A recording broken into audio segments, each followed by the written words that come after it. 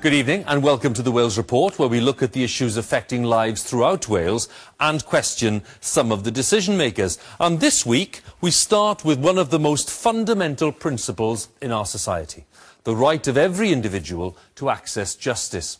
The UK has one of the most expensive legal aid regimes in the world. It costs up to £2 billion a year. Ministers believe that's not defensible when pressure on government budgets is so intense. Drastic changes have already been introduced. Legal aid is being removed from entire cases of civil law, including some family cases. But ministers are convinced it's the right approach, despite protests from senior lawyers who warn that the changes could cause hardship and long-term damage. Helen Callaghan has been investigating. Now the defence are going to quote you statistics about the child. They will try to cast doubt as to whether the paramedics could have... Justice is supposed to be accessible to all, rich or poor. And in the past, each year, some 25,000 people across Wales have used legal aid to help them pay for advice and lawyers. But huge cuts to the legal aid budget, which came into effect earlier this month, will change all that. Legal aid no longer applies to entire areas of civil law, including some family and medical negligence cases. And lawyers here in Wales are warning that that could have serious consequences, not just for the legal profession, but crucially for people who need financial help in accessing justice. Are you going to watch the film on television? People like the Weaver family from Bridgend. Emily Weaver's now 26. She was born with cerebral palsy, and when she was 2, doctors failed to spot that a tube draining fluid from her brain had blocked. The difference between Emily before and Emily after that happened was heartbreaking. After the incident, it was literally like bringing home someone who was blind, deaf and like a plank of wood, because she was so stiff. Legal aid funded the Weavers' successful medical negligence claim, which ultimately gave Emily care and equipment for the rest of her life.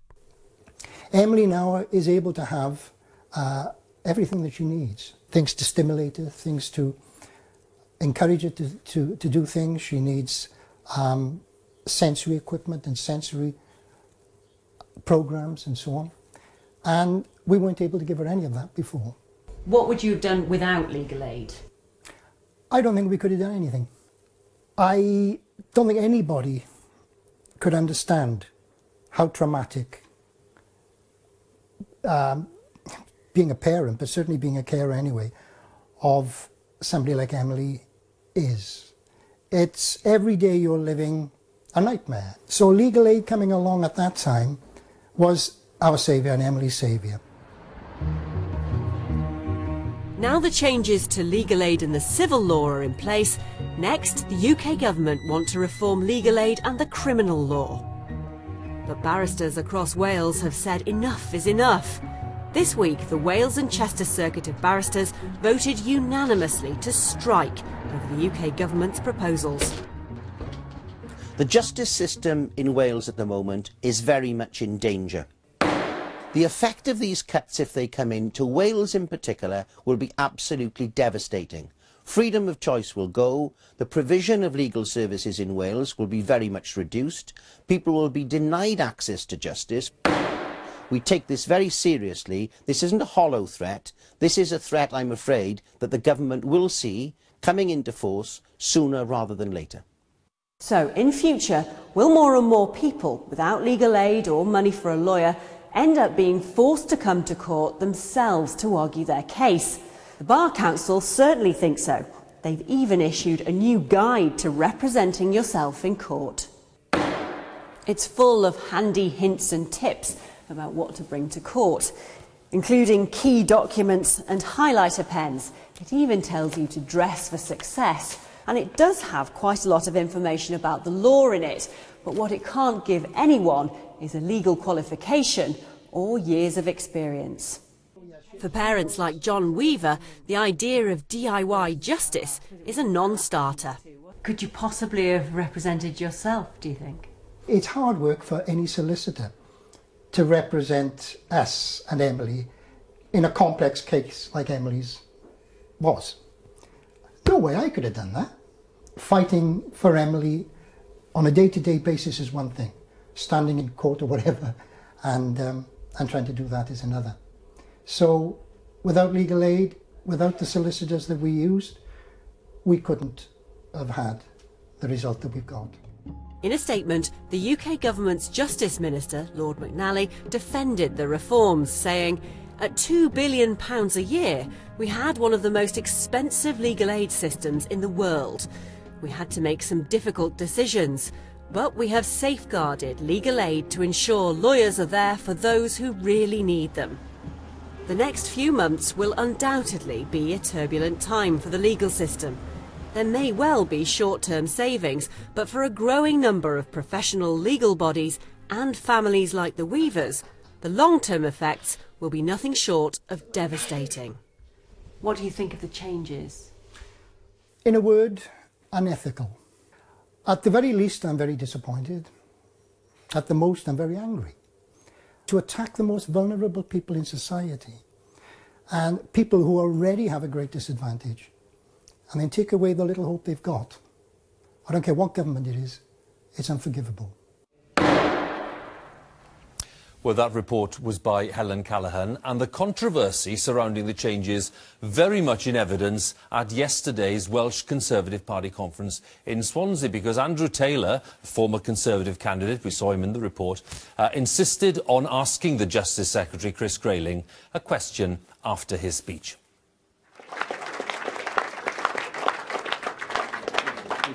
I'd like Mr Grayling to tell the Welsh people how many job losses are likely to come about as the result of his law reforms that will devastate Wales, and where the reform doesn't even mention the Welsh language. Could Mr Grayling tend to that question? Okay, let me give you a straightforward answer. We are having to take tough and difficult decisions. And I'm no different to the Ministry of Justice of having to take tough and difficult decisions. So we're making changes to legal aid. We're making changes to the way we run our prisons. We're making changes in our courts to bring down costs. There is no option. The alternative is the Labour way, which is to carry on spending the money the same way, pass on huge debts to our children, and leave our country in the kind of crisis that we're seeing in other parts of Europe. And I'm not prepared to do that.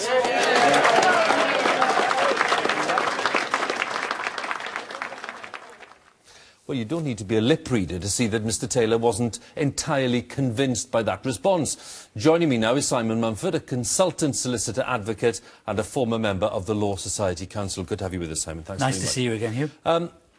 The legal aid system is eye-wateringly expensive. It needs radical reform, and that's what you're getting. I don't agree with that, and nor do many other experts. If you go back to 1991, which was the last time a government tried to introduce price-competitive tendering, which is what's going to affect solicitors and indeed barristers, there were 1,400 firms of solicitors. We are now down to far fewer than that, and we are now going to be asked to reduce it in total to 400 firms of solicitors for the whole of England and Wales. Are you more concerned about the impact on your profession than on people's ability to access justice? I think they go hand in hand. Access to justice is going to be virtually impossible. Let's take two areas that are going to be very badly affected. Industrial South Wales, as it was really, is going to be one procurement area.